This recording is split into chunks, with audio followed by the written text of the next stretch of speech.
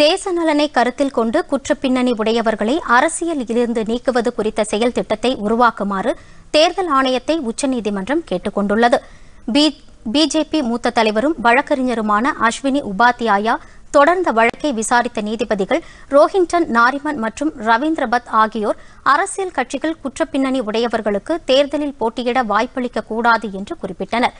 ஏற்கனவே 2018ஆம் ஆண்டு மற்றொரு வழக்கை விசாரித்த உச்சநீதிமன்ற 5 நீதிபதிகள் கொண்ட அமர்வு தேர்தலில் போட்டியிடும் அனைத்து வேட்பாளர்களும் தங்களின் குற்றப்பின்னணி குறித்த தகவல்களை தேர்தல் ஆணையத்திடம் தாக்கல் செய்ய வேண்டும் என உத்தரவிட்டிருந்தது. இன்றைய விசாரணையின் போது அரசியலில் குற்றப்பின்னணி உடையவர்களை அப்புறப்படுத்துவது குறித்து செயல் திட்டத்தை மூத்த வழக்கறிஞர்கள் ஆலோசித்து முடிவெடுக்குமாறு நீதிபதிகள் உத்தரவிட்டனர்.